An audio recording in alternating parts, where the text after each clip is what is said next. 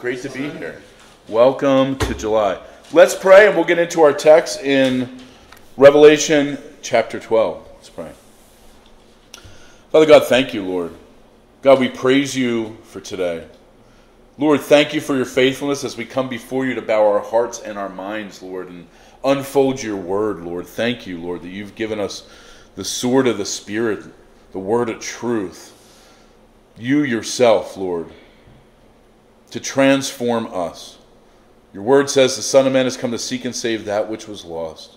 God, thank you for your redemption. And we thank you for giving us these words that we're going to read today in Revelation to see the future plan of what you have in store for the enemy and the future kingdom of God. Thank you for bestowing that upon us. We thank you in Jesus' name. We pray. Amen. An old guy from Pennsylvania dies, and he doesn't go to heaven. He ends up going to hell. When he arrives in hell, Satan decides he wants this man to suffer. So he gives him a job breaking rocks. He gives him a 100-pound sledgehammer to do the work all day long and turns up the heat and humidity as high as possible. And after a few weeks, he comes back to check on the level and suffering of this man. And what he sees astonishes him. The man is happy as can be, smiling and singing with this 100-pound sledgehammer breaking these rocks. The devil asks, "Man, why are you so happy?" The man replies, "I'm so happy because this reminds me of growing up in Pennsylvania, working with my dad on the farm in the summer when it was so hot and it was so humid. We had so many great times together." So the devil got really mad, and he decided to change it up. So he said, "You know what I'm going to do? I'm going to bring some rainstorms and some hail and some major wind, and we're going to make this man really suffer." So a few weeks go by, he comes back, and the devil's shocked. The man is even more happier than before. The devil, becoming more angry, asks him why, and the man says, "This reminds me of the spring rains with my friends and family back in Pennsylvania, where we used to build forts and play outside with our family and get planting for everything." The devil's mad. He's so mad at this point. He's so confused, and all he wants to do is get this man to suffer. So he had a thought. He said, "You know what I'll do? I'm going to make it 40 below zero. I'm going to bring snow and freezing rain, and I'm going to make it so cold that this man is going to suffer." A few weeks go by, and he comes back to see how much this man is suffering. When he turns the corner, he sees the man working hard, but even happier than before. And he says, "Man, I can't believe it. Why are you happy?" And the man says, "I can't believe it. Hell is frozen over. The Eagles must have won another Super Bowl." Crazy story, right? Obviously, this is just an illustration to get us to understand that there's so many misconceptions of the devil. There's a few, I think, that are big ones right away. Here's one. People believe that the devil's not real, right? Just a fictional character. Doesn't really exist. Maybe it's something we saw in Tom and Jerry cartoons with the good guy on this side and the little pitchfork, you know, little red guy that's a pitchfork on your thing, whispering, trying to get you to do bad things. Maybe he's just a fictional character used in stories and jokes. Maybe he's a symbol of evil, but a lot of people think it's not a real thing. Here's the second misconception a lot of us think. That the devil is in hell waiting to torment people. Doesn't happen. The devil is not in hell. He's not there right now. That's his pace of torment where he's going to go and be tormented all the rest of his days. He's not in control. He doesn't have authority. That's not his place. See, what we forget is the devil's a fallen angel. And one of his jobs is to steal, kill, destroy, deceive, and we're going to see it today. He's known as the accuser of the brethren. He brings accusations before God. We see it in the book of Job. He has to come before the throne day and night, and what he does is bring accusations of God's children before the Lord. And here, he comes as an angel of light. Meaning, if possible, the elect can even be deceived because what could appear in front of us appears something in the image of God, holy and pleasing. He's a deceiver. He's a liar. He wants to manipulate. And guess what? He's better than anybody you've ever seen. Anybody that's ever been in addiction. Better than any movie star ever. Who here thinks about the devil at all? Somebody once said, why do I need a devil? I have my job that brings enough pain in my life. I have a wife or a husband that brings enough pain in my life. I don't even need a devil. I got my own heartache. Someone might be saying, if you're here or listening in the future, the devil doesn't bother me at all. He has no business with me. That might be true. Here's what I want you to remember, though. You know what drowning people do? They bring others down with them. Because they're drowning, they don't know what to do. The natural reflex is to grab on to anything around you and to hold on. Hence, a lot of times when people are drowning, they kill the other person that's coming to save them. This is what I want us to know. The enemy, known as the dragon in here, Satan, is real, and there's a war between him and humanity and God's kingdom. Now, I know that Satan is real because of the lifestyle I used to live. I've experienced it. There's things that I don't speak of anymore because of the lifestyle I've been through. I know it's real for a fact. Sometimes we think it's a joke or a game to say we shouldn't watch these certain things or listen to these little lyrics, okay? Now, back in the day, there was something called a messenger of Satan. We're going to talk about that later. But one of the things people looked at as a messenger of Satan was the fiddle, all right? Anybody ever hear that song, The Devil Goes Down to Georgia? For centuries, people believed that the fiddle was an influence of the devil. Hence, when people would play music, what comes next? Singing, partying, drinking. And the idea is Satan is this messenger through the works of music and entertainment, or looking to seduce and pull people away. I know it's real because of the lifestyle I used to live. The thing I want to encourage is it's not a joke and it's not a game. We think it's a joke. We're going to dismiss things. Just be like, oh, that's just people getting too weird about stuff. You know, you're not listening. Like there's lyrics going backwards. Bro, there's satanic influences everywhere. We can't even see it. This is our second week in Revelation chapter 12. And if we remember, in the end of Revelation chapter 11, the seventh trumpet is blown, which brings in the final bowls of wrath, the final part of God's wrath. Now, chapters 12, 13, and 14 are kind of a break in the center because the bowls of wrath pick up in 15. So 12 through 14, there's this pause that's happening. And we get this idea when we look into the heavens that there's this war waging. Last week we talked about the characters involved in these wars in the spiritual realms. One of them is referenced by a woman, which is Israel. Another one is the child, which is Jesus Christ. Another character is Satan and his demons. Satan here is making war with Israel because the church is already taken out and trying to destroy Jesus and his followers in the kingdom of God. Now that we understand who the players are, we're going to finish out this chapter by picking up in verse 7. And we're going to see something miraculous where Satan is thrown out of heaven. 7 and 8 say this. Revelation 12, chapter 12, verses 7 and 8 says this. And a war broke out in heaven. Michael and his angels fought with the dragon, and the dragon and his angels fought. But they did not prevail. Everybody get that? They did not prevail. Nor was a place found for them in heaven, for the battle could be triggered by the rapture of the church. I think I messed something up. Let me see this again. For war broke out in heaven. This usually doesn't happen, so. And war broke out in heaven. Michael and his archangels fought with the dragon.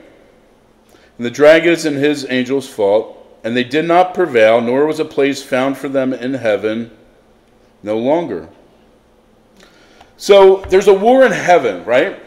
And there's been a war in heaven since the fall of Satan.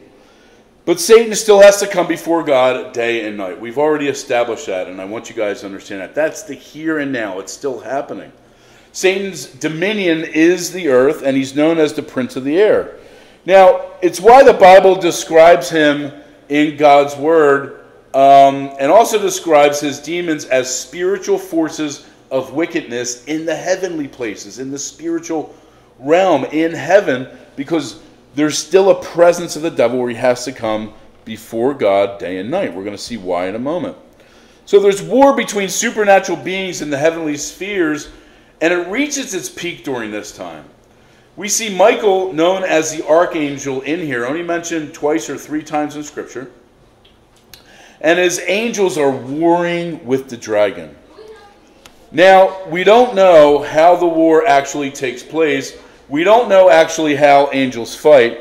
But in my mind, it's like a scene from like the 300 or like Gladiators. Anybody remember that? There's like swords and, shields and all sorts of cool stuff. Nobody knows. It's just like what pops into my mind. We have no idea how this war takes place or how it's actually achieved.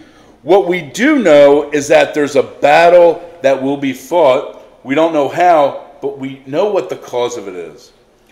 See, the text, we see something called an archangel. And people have heard misconceptions. Some people said there's 5 archangels. There's one, by the way, in Scripture. There's one archangel. He's called the archangel. It's a definite article before it. And his name is Michael. And he's known as the defender of God's people, of Israel. Now, here in this text, the dragon, which means Satan, right? It's the metaphor for Satan, must have known Michael from the beginning, since they were both created beings. And there's something interesting. This battle we see here in Revelation 12 is not the first time these two have opposed each other. It's happened multiple times. We see it back in Daniel chapter 10. We see Michael. But we also see where Michael has contentions with the devil in Jude chapter 9. And I'll read it for you. Jude verse 9 is only one chapter of Jude. It says this: "Yet Michael the archangel, in contentions with the devil, when he disputed about the body of Moses, dared not bring a railing accusation from him, but simply said, 'The Lord rebuke you.'" Michael, being one of the strongest, most powerful angels of all time, didn't take his own power and authority to contend with the enemy, simply says, "God himself rebukes you." And that caused him to flee right away. The only other reference to an archangel in Scripture is 1 Thessalonians chapter 4, verse 16, where it says this: "For the Lord himself will descend from heaven with a shout, with the voice of an archangel, and the trumpet of God, and the dead in Christ will rise first." It's a reference to the rapture. And here we see there's a voice of an archangel as people are being taken up to the Lord, which means it could possibly mean Michael the archangel is shouting as he confronts Satan's attempt to interfere with the rapture, God's people being taken up. The enemy has a real war. Now, the reference to the dragon and his angels reinforces the truth that the demon hosts are under Satan's command, meaning his army. There's a phrase, waging war, we see throughout the text, and it's repeated, and it emphasizes that there's force and fury, that this is an all-out final battle. Meaning Satan is desperately trying to defeat Jesus Christ and his kingdom, and he's warring with Israel. And you know who else? You, the bride of the Lamb. Specifically in this text, we'll see they go after the offspring. Now, Satan ultimately fails and will lose the battle. And by the way, this isn't a battle like Satan versus God, like they have to contend. God, by the way, God doesn't have to fight. You want to know why? He just wins. He just wins all the time. There's no contention that come against him. We actually see this war is between Satan and Michael and his angels, and Satan and his angels. There's a war of these celestial bodies. Now, Jesus says in Matthew 25, he says, "And he will also say to those on his left hand, 'Depart from me, you cursed, into everlasting fire prepared for the devil and his angels.'" Hell is prepared for the devil and his angels. In this verse, Revelation 12, it proves that the devil and his angels are not strong enough. They don't have the power to defeat God, Michael, or his holy angels. This isn't really a war one against another. It's a complete slaughter and defeat. And the text says there's no longer a place for him found in heaven. Meaning he's evicted. It's not a proper abode anymore. He's banished from the kingdom. And what happens is, because of heaven's cleansing of its earthly pollution, and Satan's full fury goes against humanity as he's cast out. One commentator says this. He said, "We don't know at what point exactly in the tribulation Satan and his demons will be evicted from heaven. It's not revealed the exact time or date, nor the duration of the battle." We don't know. Is it 1 day? Is it 5 days? Is it 1 second? But what we know is that they will be cast out. Ultimately, they will prevail. How do we know that? Verse 9 tells us. It says, "So the great dragon, Satan, was cast out, that serpent of old, called the devil and Satan, who deceives the whole world. And he was, or is, cast to the earth, and his angels were cast out with him." The serpent of old is diabolos in Greek. It means devil. The definition is slanderer, defamer, false accuser. He's known as the accuser of the brethren before God. Don't forget, accusations don't come from God in any way, shape, or form. They're from the devil. He's known as the father of all lies, of evil, and tempter of sin. He's the deceiver, and we're prone to believe and live in the accusations. But you know what? Here's the truth for us at here and now. When you're ever facing attacks, whenever you're facing accusations, we stand on God's word. Here's a few verses for us to memorize if you can write them down. Romans 8:1. If you're ever getting a text, this is so important. Take a note in your phone, write it down, write it up on your mirror, on your card. Make sure it pops up on your phone every day. This is what the Word of God says. Romans 8:1. "There is therefore no condemnation for those who are in Christ Jesus." There is none. There is zero. It's not a little tiny piece. There is no condemnation for those who are in Christ Jesus. Here's the second part. "Who do not walk according to the flesh, but according to the Spirit." The cause is, if you're in Christ, you're no longer driven and live for yourself anymore. Yes, we're tempted and we're pulled away, but we're in Christ. We're fully in Him. We're called to not walk by our own earthly desires anymore, but to be led by the Spirit of God. As the Word says, the Spirit and flesh are in conflict with each other. There's a actual war happening in our bodies when we walk by the Spirit. This is what God said. When we're in Christ, there's no condemnation. Nothing. The devil tries to bring charges. And I don't know if that's anybody here right now. Is anybody here being attacked in any way? Lies being told to you over and over again. It might be by your own mind. It might be messages you're reading in social media. It might even be people around you. They could be saying things, "You're not a Christian. If you were a Christian, you wouldn't have those thoughts. If you were a Christian, you wouldn't curse. You wouldn't yell out loud. If you were a Christian, you wouldn't like the Dallas Cowboys." Wouldn't be a week without talking about the Cowboys. But in all seriousness, you're not a Christian. You're a bad dad. You're a bad mom. You're a junkie. You can't spend money well. You're bad at this. You can't do your job anymore. Somebody else is better than you. Or the main accusation he brings before God, we look back at Job. "See, no one is like my servant Job." Oh yeah? Satan said, yeah. Paraphrase, oh yeah? "Let me have my way with him. You've given him everything.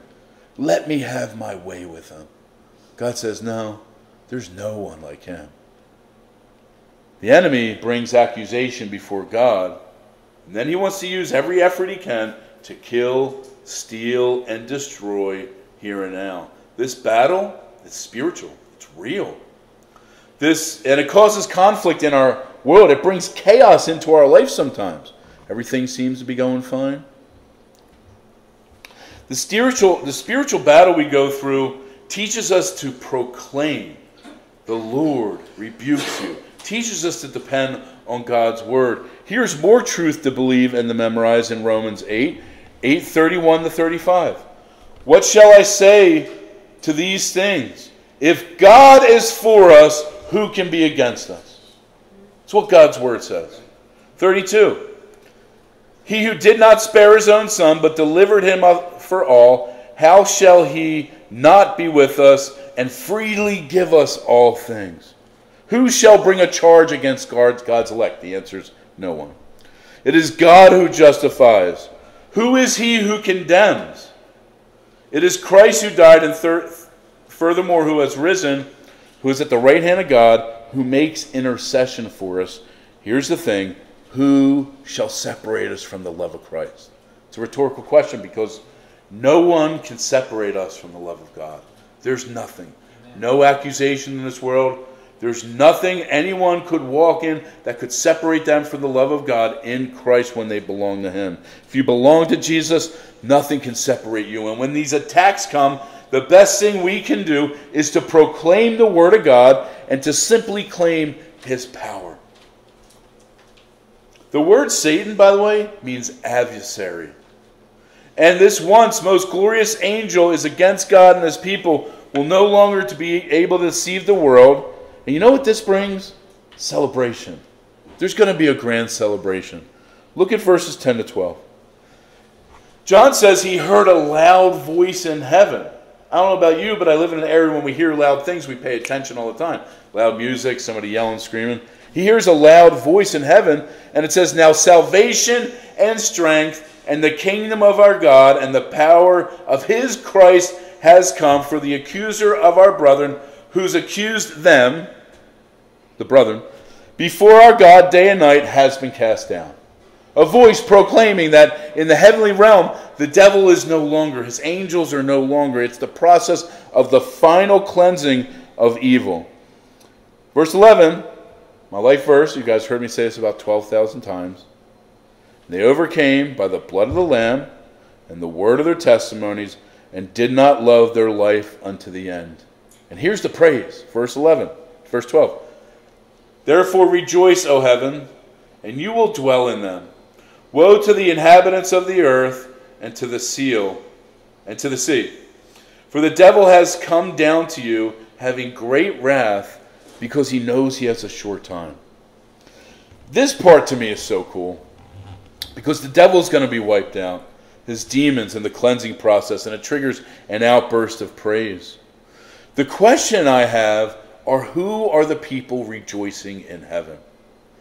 It's not stated who the voice is. Here's the interesting part.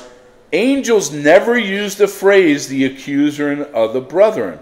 Why? Because the angels don't reference to us as their brothers, as their family. As we said, they're a little bit lower than the angels. We are described as fellow servants, but never brethren with the angels. These worshipers in these verses are most likely the redeemed, glorified saints in heaven, possibly the prophetic insight of us, the body of Christ, being in the scriptures in a future date, praising God for the cleansing of Satan. Check this out. At one point, we're going to be in heaven.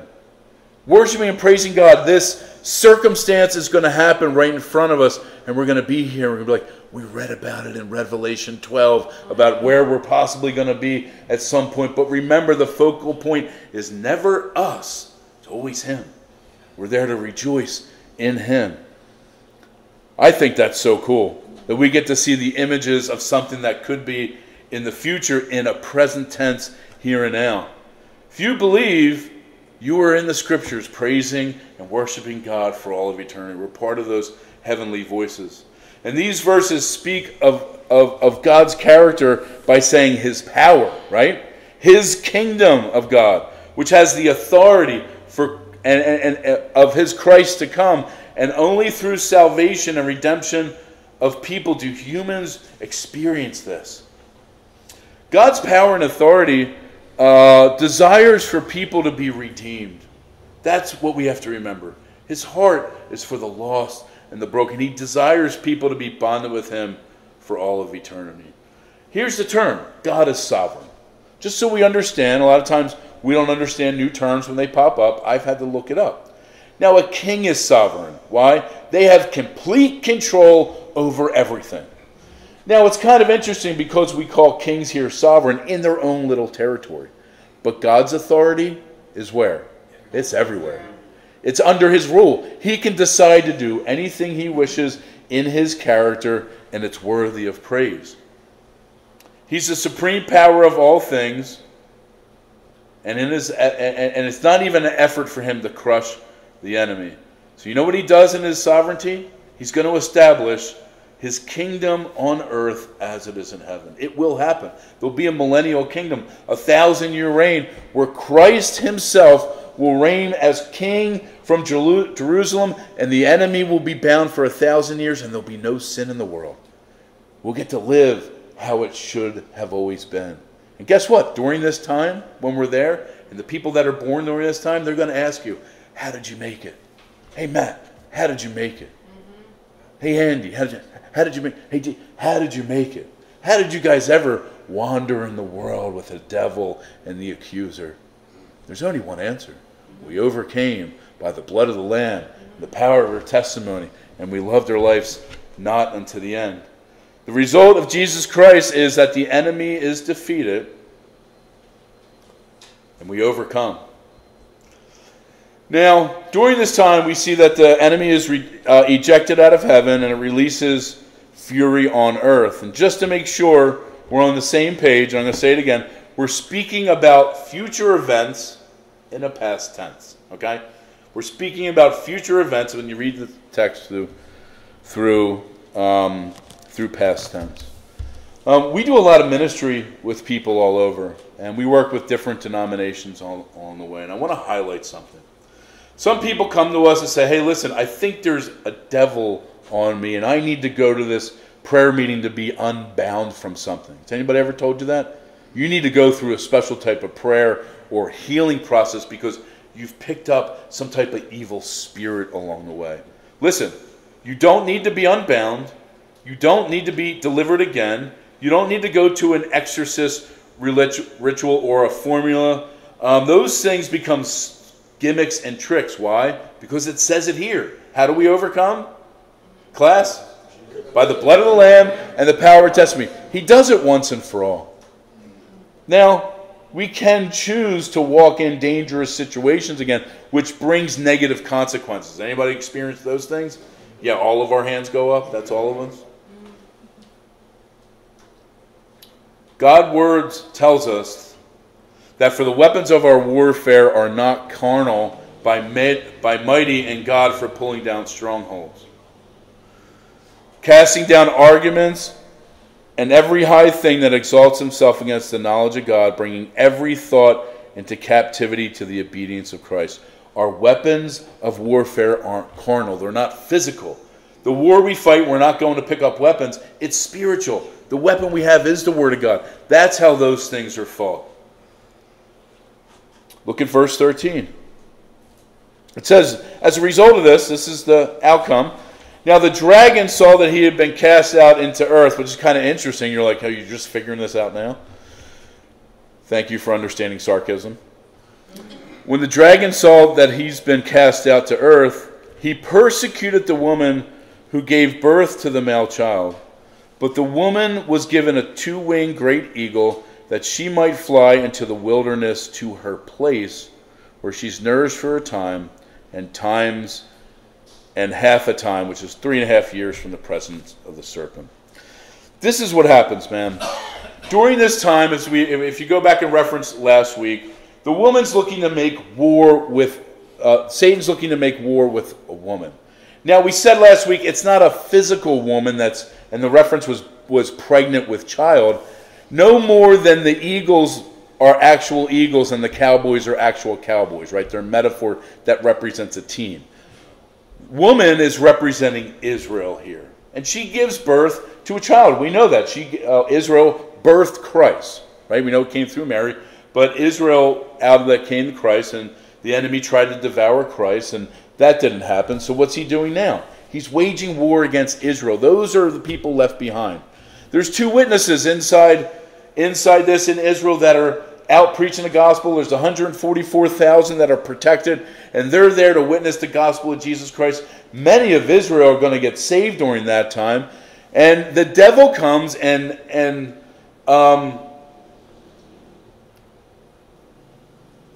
has his way inside the temple, and it causes all Israel to flee because he's looking to destroy them. He's cast down onto the earth with all his demons. His full fury is out. Who am I going after? God's people. So he's coming to destroy his people, which are Israel during this time. And this is what God does. Because they're going after him, God sends, miraculously, some type of saving vessel. Now, it's not an actual eagle. This word eagle here could mean condor or griffin, a long-winged animal. The wings always represent, when we look through the scripture, and the eagle as some type of comfort, some type of rescue, salvation. More proof that God loves the best football team in the world, the Philadelphia Eagles. By the way, that's the third eagle joke today inside the message. You get a bonus out of that. But so God sends a deliverance to Israel to take them out of where they're at and to put them in a place where it says here, their own place where they're protected and they're nourished. People say it could be Petra, somewhere in the desert. We don't know the exact place. All we know is that God will rescue his people and set them apart. All right? And it says, she, the woman, Israel, will be nourished for a time. For 3.5 years, Israel will be protected on the earth away from the serpent. Exodus 19 says, you've seen what I've done to the Egyptians and how I bore you on eagle's wings and brought you to myself. It's almost like God's using the playbook out of delivering Israel from the Exodus, and he's doing it again. I think it's pretty cool. That's the first attack. He's going to try to attack the woman. There's a second attack. Look at 15 and 16. It says, so the serpent spewed water out of his mouth like a flood after the woman, that he might cause her to be carried away by the flood. But the earth helped the woman, and the earth opened up its mouth and swallowed up the flood which the dragon has spewed out of his mouth. Hey, does anybody know another time on the earth where a lot of waters were swallowed up for Israel to be saved? The Exodus, right? The first attack doesn't work, so Satan does what he does. He's persistent. He keeps going. He's looking to attack them again. This could be a great flood. We don't know for sure because it says like a great flood. God's, I think, really specific. If it is a great flood, he would say, but this is something like it. We don't know exactly. All we know is that God saves them again and opens up the earth to take away the flood. That's the second. Here's the third attack. Look at 17. And the dragon was enraged with the woman, and he went to make war with the rest of her offspring, who keeps the commandment of God and has the testimony of Jesus Christ. Satan, thoroughly frustrated, knows his end is near, and he's enraged because he's not able to destroy what he wants. He says he goes after the rest of her children, the offspring, those that are not of Israel who have been saved. Now, he's looking for anyone that keeps God's commandments and has a testimony of Jesus Christ. That's the natural turn of events during this time, is he's going to go after anyone who proclaims God. And what I'm saying is we don't have to wait to get that time. We experience that him and now. There's not a whole lot of opposition in your life. I'm not telling you to go out and get some opposition, but you might want to question who you're working for in the kingdom of God. See, if you're a born-again believer in Jesus Christ, the salvation you've been giving is miraculous. Now I want to end on this. I meet with a lot of people. I get a chance to go out and guest speak and share testimonies, and people always say, you have a great testimony. I wish I could have a testimony like you. And my answer is, I don't want anybody to have a testimony, the things I've experienced in my past. Every testimony of a sinner saved is miraculous and worthy of praise and worthy to stand upon. Check this out. Your testimony, each and every one of us, your testimony reminds you of what God has delivered you from, not me. Our testimony is what God has delivered you from. And that's the power that we work on. Like I said in the beginning, I can look to my past. I know the evil that I walked in. I know the destruction that I did. And I gave my life to Christ. I also know the things I walk in this world that aren't of God. We all know that. There should be that conviction of sin. But our testimony is a personal reminder of what God did for us. If you're ever struggling, we look unto the Word. We also look to the power of our testimony. We look unto the blood of the Lamb, saying, He alone is worthy to be praised. We weren't worthy to be saved, but He was worthy enough to lay down His life unto the kingdom so that we would be saved from slavery. Your testimony is a personal reminder of what God has delivered you from. Here's where I want to get into something. That word testimony means martyria. That's what it means in the Greek, martyria. And it means evidence given. It means on the record, report, testimony, witness. When we give our testimony and share it, we officially go on the record and declaring what God has done in our life. Just like any courtroom proceeding, you can receive, you can read back the testimony that's given, as if you're in a court proceeding. It's so important. Each one of us has a testimony. Remember it. Remember what God saved me from. Death, eternity in hell, sin, whatever it might be, addiction, pornography. You go down the list of all the things that God has set me free. If there's temptation in our life, we proclaim the blood of the Lamb and we share our testimony. No, God delivered and set me free from these things. No, the Lord's going to rebuke me. Hey, the Lord rebukes you. Hey, we have a spot in heaven.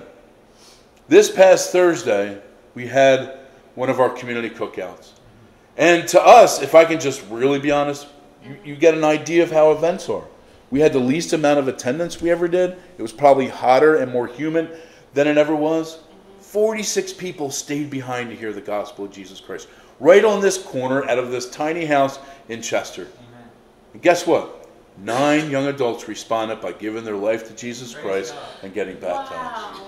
Happened right here, right in front of our eyes. Wow. You know what God does? He uses the foolish things of the world to confound the wise.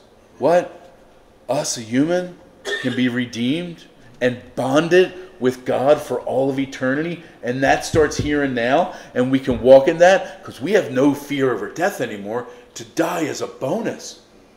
I have no fear. Whether I live or whether I die, the scriptures say, I'm His.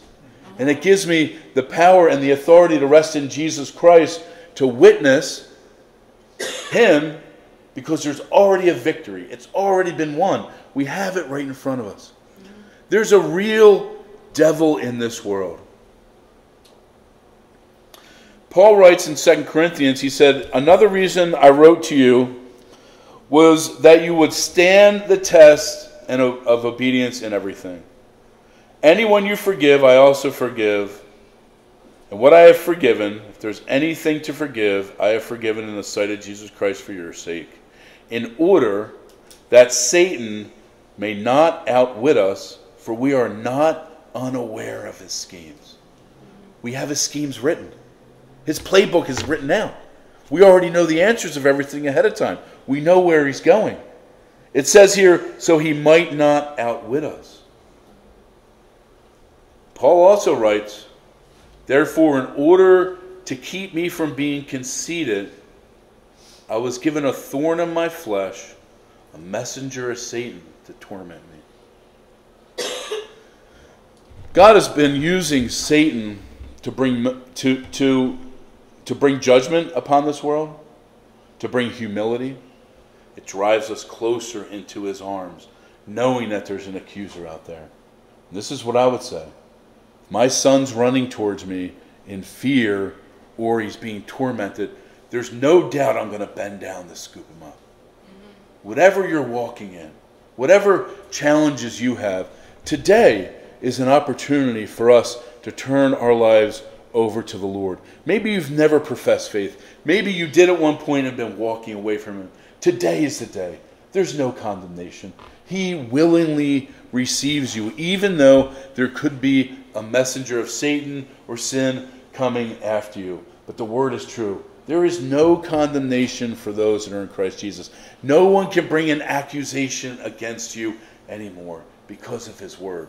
There is real evil. There's a real battle. We see all those things come to an end in this book. And I think it's a glorious time to to praise him. Let's pray. Father God, thank you, Lord, for this day. Thank you for your truth. Thank you, Lord, that the enemy doesn't prevail, that there is a great hope that we have in you. God, we love you. In Jesus' name we pray. Amen.